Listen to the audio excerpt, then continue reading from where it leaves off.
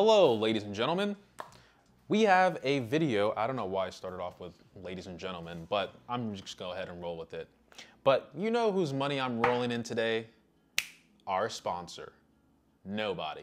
So I just wanted to put this video out here for people who might get FOMO of the new iPhones that come out and the algorithm starts shoving out videos, including mine, of the new iPhone 14 and 14 Pro and maybe even future iPhone videos that come out.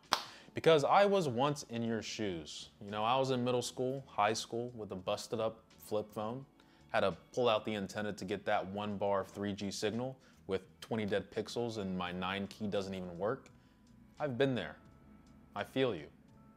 Except kids nowadays probably have like a iPhone XR or something.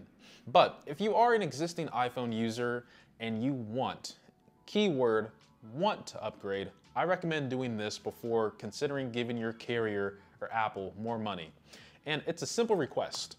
It's an easy one, and it would be update to the latest iOS. It starts at a low, unfathomable price of free. You see, the iPhone is Apple's bread and butter. It's what make people at Wall Street dance when they announce their Q3 reports. But the iPhone and every other smartphone has two components to them. We have the hardware and the software. And I'd say the last 3, maybe even 5 years, hardware in smartphones are pretty boring, except the camera. But what we all interact with on a daily basis is the software. The flashy new things you see in the announcement events and the reviews are bundled with the new software changes, and it's only the newer phones that take full advantage of them. But your phone still might take advantage of some of the software updates. iOS 16 is compatible all the way back to the iPhone 8, and that phone came out 5 years ago. Here's a good example. I upgraded this iPhone 13 Pro here, which is my personal phone, to iOS 16, and I haven't even batted an eye at the iPhone 14 models anymore. Why? Because iOS 16 feels like I have a new phone for another year. And every year with new iOS updates, it feels like you have a new phone to mess around with. The lock screen looks more modern, the music player is more inviting to look at, the home app has a more polished UI, the weather details are way more informative, and many more.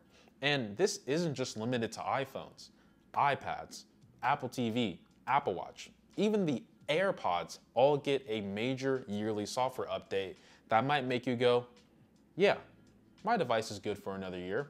And that's the mentality I want people to have when looking at electronics in general. Because the only time I truly recommend a product to people, especially when you start inching closer to that $1,000 price tag, is unless your device is giving you more frustration instead of making your life more efficient, it's time for an upgrade. Whether that's the battery life not lasting long enough, maybe it's constantly freezing and having glitches, or maybe you stand outside for 2 minutes in the heat and your phone starts lagging and you can't see anything. It's time for an upgrade. Another good indicator is when you stop getting software updates.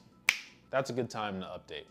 Now, there's nothing wrong with upgrading every year. I mean, it seems like carriers are throwing out deals that make it seem like you're getting a free phone anyway, so I would say take advantage of that. But I'm not keeping the new iPhones this year.